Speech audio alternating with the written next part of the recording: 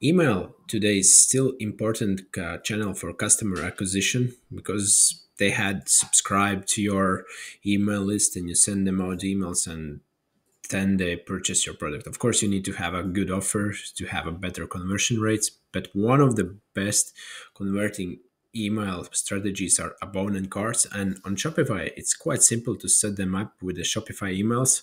So let me show you how easy it is. So the first thing is you go here into marketing, and the next thing you have to select automations, and then there is abandoned checkout, which is the most popular one.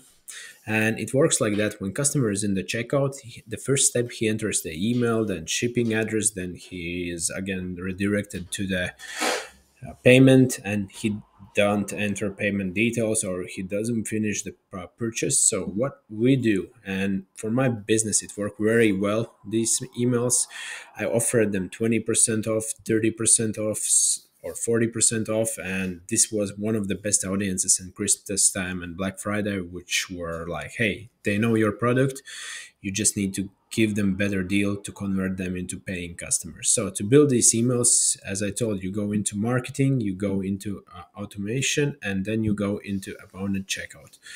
And I have already the developed emails, so I will edit, but also have a workflow. So as I told, first customer bones, and then you have also different triggers. Example, if he tried to spend 300 euros, you can give him 30% off. If he tried to spend 50, you will give him 10% off.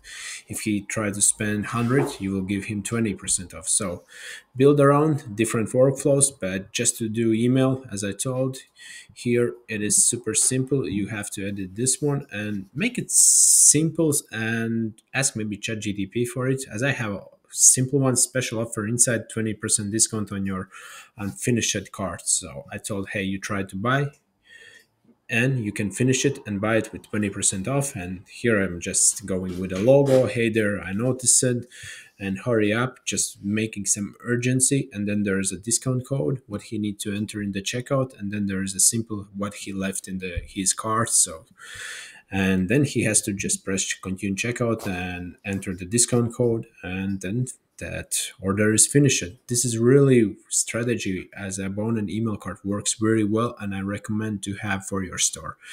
And of course, build different workflows around it, like for specific triggers. Send them multiple times, like maybe wait 4 hours, not 8 hours, and then use this audience for the Black Friday, because that works the best. I can promise that. That's based on my experience.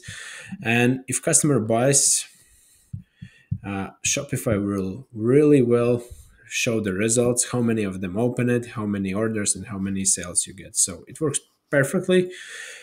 And just set it up. And if you have any questions, feel free to ask me.